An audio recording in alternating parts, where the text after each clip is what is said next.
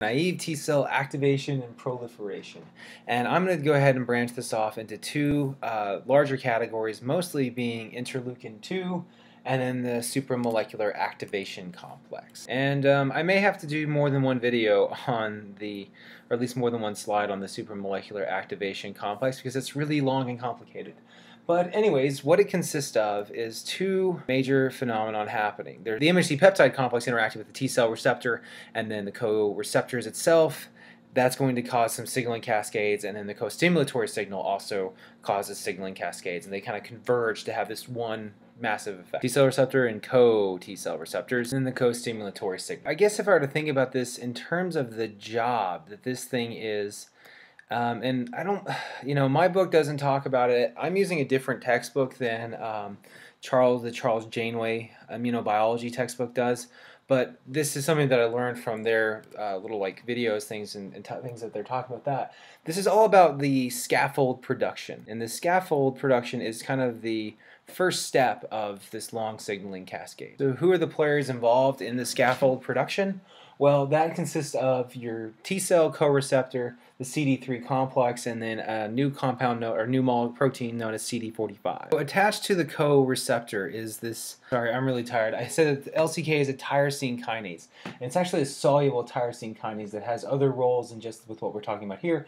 But in this context, CD45 has the ability, at least, to act as a phosphatase. I guess I should be more specific and say that it has a phosphatase domain. Phosphatase domain of this is going to actually remove a phosphate group, and it results in a conformational change, or you could think of it as just activation of, I'm just going to say active LCK. And once LCK becomes an active tyrosine kinase, well, that's going to do two things. Well, I mean, it has two targets that it does. Obviously, all tyrosine kinase phosphorylate at tyrosine residues. The sites that it's going to phosphorylate are going to be things known as the ITAMs, are located all throughout the CD3 complex. And write PO4 underneath there to show that it's actually acting to as a reactant there. If you're wondering what ITAM stands for, that stands for immunoreceptor tyrosine-based activation motif, and that's what we see on CD3s. I guess I could write that out. But the other thing that it's going to act on is something known as ZAP70. So it's going to phosphate ITAM, the specific ITAMs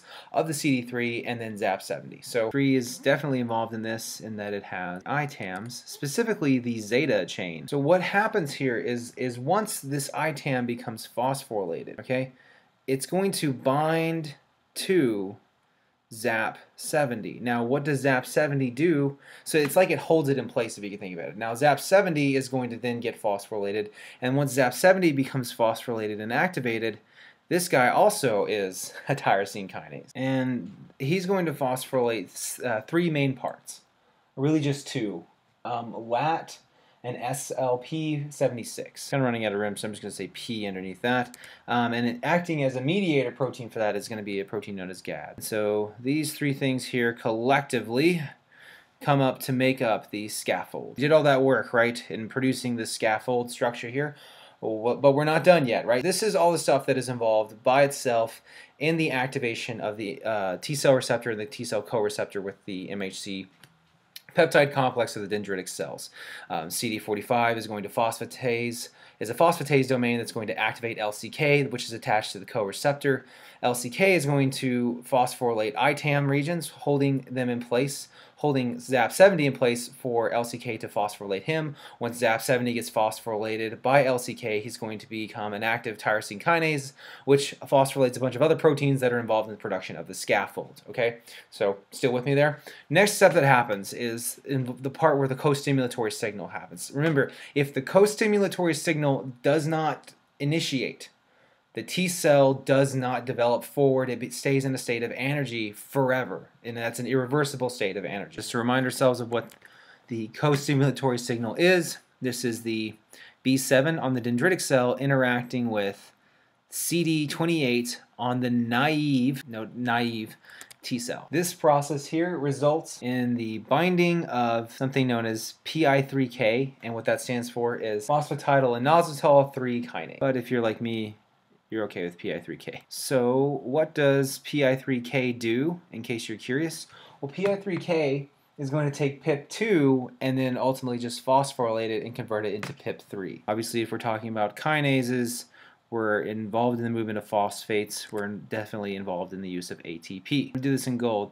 PIP3 has some other effects as well. PIP3 is going to activate two other compounds that are really important. One of them is known as ITK, and then the next one is phospholipase C gamma. And then ITK in exchange is going to work and going to cause a conformational chain, which results in the activation of phospholipase C.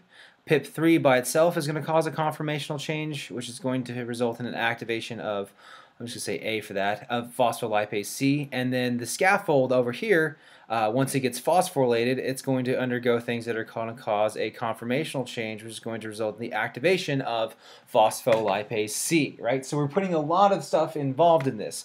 Both the initial MHC peptide complex T-cell, co-T-cell receptor, and then the co-stimulatory signal are both converging together to produce a signal that's going to activate phospholipase C. And if you don't remember that from my biochemistry videos, phospholipase C, in this context it's phospholipase C gamma, but it does pretty much the same thing, is going to take PIP2 and then convert it into the two common second messengers of diacylglycerol and IP3. So yeah, PIP2 reacts with phospholipase C gamma, which gives us diacylglycerol and IP. And hopefully I have room to talk about this. I know this is getting kind of ugly to some extent, but diacylglycerol is going to do some things, and so is IP. Two things that I think are really important in highlighting is it's going to activate a ROS cascade, which you should know what that is hopefully already, or if you're not, I have videos explaining what the ROS cascade is.